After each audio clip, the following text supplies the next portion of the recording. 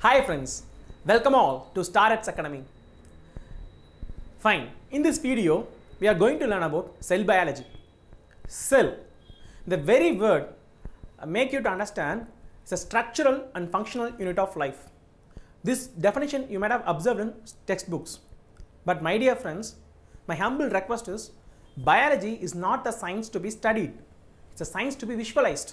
It's a science to be enjoyed, right? So let us enjoy biology together. Come on. Fine. In this video, we are going to learn a cell by imagining it. Come on, let us imagine. My dear friends, look at this picture. Okay, I have kept a dot. Imagine this dot in your mind. Why I ask you to imagine again and again? Because as per Albert Einstein, I have said that imagination is more important than knowledge. I repeat again, imagination is more important than knowledge. Right?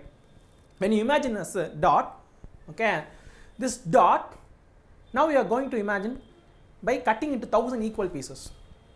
Hope you have done it. Yeah, cut into 1000 equal pieces. Okay, now 1000 pieces of dots were there. In that 1000 piece, take a piece and cut again into 1000. Okay, finally we got a very minute dot which can't be visualized by eyes. Only we can imagine. Right. Now let me give the description of it. Okay, we have kept a dot, right? The dot is around 10 power minus 3 meter. What I am trying to say, it's a millimeter. If you take a scale and measure, it will be a small millimeter. Okay, when we are cutting that millimeter size dot into 1000 pieces, okay, that is 10 power minus 3 by 1000 gives 10 power minus 6 meter. This is called micrometer. Hope this might have been familiar for you. This micrometer means the size of a bacteria. Yeah, that's the reason bacteria is called as microorganism. Not only bacteria, virus, fungus, like yeast, all the organisms are called microorganisms because they are the size of a micron or less than a micron, right?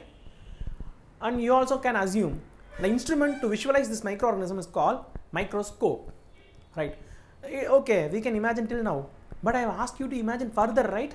Take that 1000th dot and cut into further 1000. Yeah, again we can formulate it. See, this 10 power minus 6 by 1000 gives 10 power minus 9 meter called nanometer. Okay, this nanometer is the size of a DNA. DNA is none other than deoxyribonucleic acid, the blueprint of your forefathers.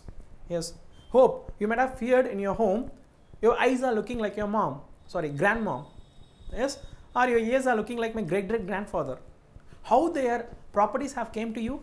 It's all because of DNA, the DNA present in the chromosomes, right?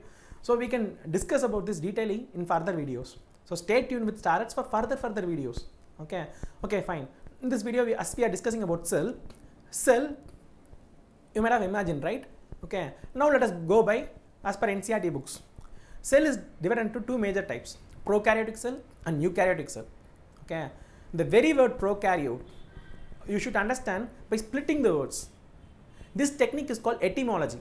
What do you mean by etymology, my dear friends? If you refer the dictionary, it will give study of origin of words. Okay, now let us learn the study of origin of prokaryote. Split the word pro and karyon. The pro stands for primitive. The word karyon stands for nucleus. Similarly, if we take a eukaryote, EU stands for true.